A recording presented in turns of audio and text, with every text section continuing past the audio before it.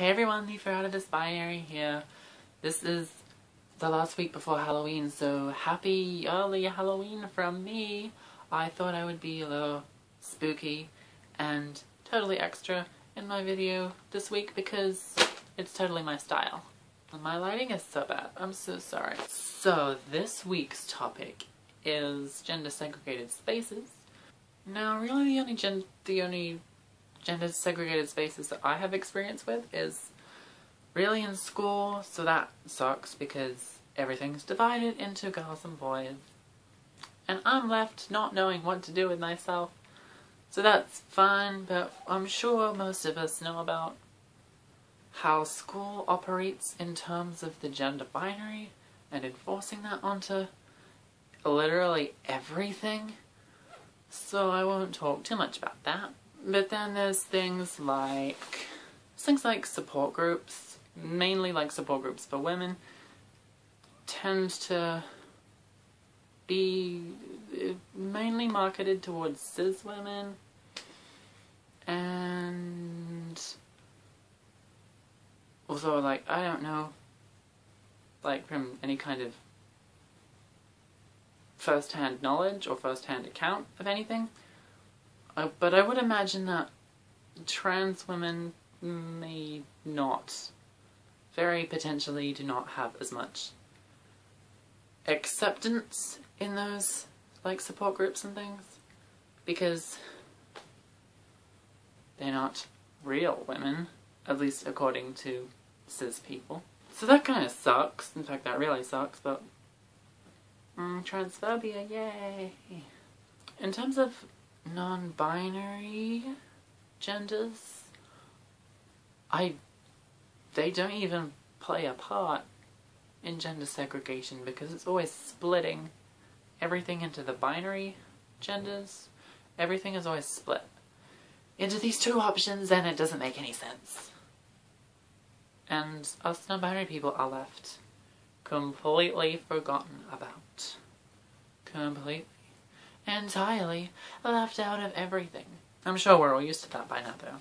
Honestly, I don't really know what to talk about in this video. I got very carried away with the spoopy setup and really bad lighting to think about the actual content of this video. But I don't know, I don't feel as if I would have much to say about it anyway. Because I've always kind of just accepted the fact that everything is split into male and female, and that I don't fit into those things. And I've always been the kind of person in this respect to just face that problem once I get to it. I'm not like that for a lot of other things, in fact most other things, but for this in particular it's just like, it's too much to deal with because it's so ingrained into everything that society has ever taught us as people. So I figure I just deal with those specific issues as I come to them. So I don't really have much to say on this topic other than like, school really sucks because of this segregation of binary genders and leaving non-binary people just on the sidelines, not even considering that we might exist. And like, yeah, support groups and things not accepting trans people of that gender.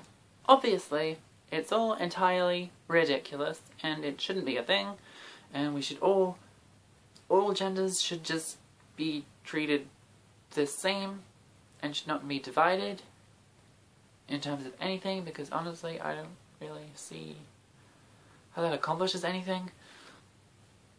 Like, what benefit does it have to us as people to split things, to divide us into groups based on our gender, even though not all of us identify with the groups that we are split into? And we're not always accepted into those groups even if we do identify as those things. So I don't know. I really don't know. I don't understand. I don't get it. I I don't understand. I think I might just leave it there because I don't really know what I'm talking about. So I hope you have a very spooky Halloween this weekend, and I hope your day is as beautiful as you are. Bye. I'll get you, my pretty, and your little dog too.